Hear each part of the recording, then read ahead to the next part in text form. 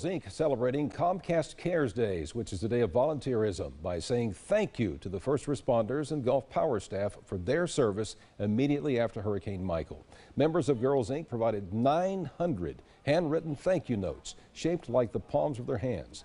Some of the thank yous were a little more personal to any utilities, first responders, and even community leaders that impacted them directly after the storm.